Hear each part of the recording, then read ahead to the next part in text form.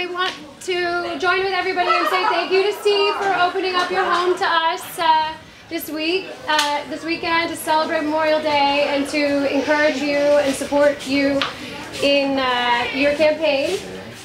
We're just like a week away from the polling day, and it's exciting to see how many people show up and support Steve and are telling their neighbors and waking up the community that we have a great candidate as an option now, and we can all get behind Steve's policies because it benefits everyone. I just want to thank him also for opening up his office to us, the Los Angeles Liberty headquarters.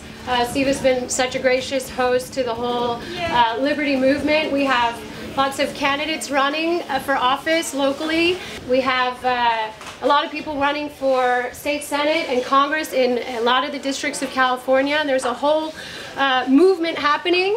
There's an entire Liberty movement, and Steve is making it happen. So, Steve, thank you. Yay!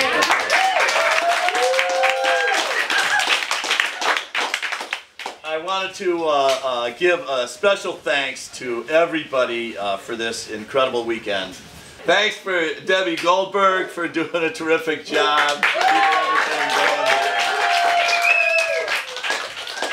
I also wanted to acknowledge Jenny Warman is here. She's a candidate for Congress in the 28th district. And Mary's a candidate in the Central Committee. 50th Assembly District. The 50th Assembly District. Which District. falls inside the 33rd Congressional District. And we've got a whole slate of terrific candidates, and one is Mary Willison. She's been an amazing person at the Ron Paul headquarters, which has been my offices in Venice. And we've got a number of people that have come from that and joined in with us on this campaign. All of us have been working really hard. We've got a week to go on this election. Anybody who's read my brochure says I'm socially liberal, fiscally conservative, and green. And so by socially liberal, we believe in the rights of people to do what they want with their own body.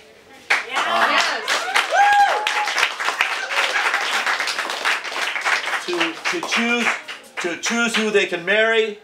I support contraceptive rights for all people.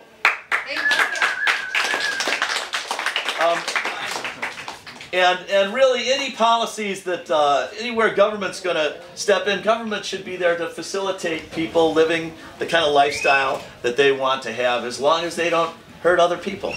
Right. It's the same thing, you learn in kindergarten. It's really basic, Don't take people's stuff and don't hurt anybody. I mean, it's very basic. Today is Memorial Day, and it's a time to think about all the people that have fought for this country. Our veterans have truly been heroic in fighting for Americans. We've got too many troops in foreign lands. We will be safer and more prosperous when we bring troops home. Yeah. We need to get away from a focus on war and focus instead on peace. Yeah. I want to thank everybody again. Please spread the word.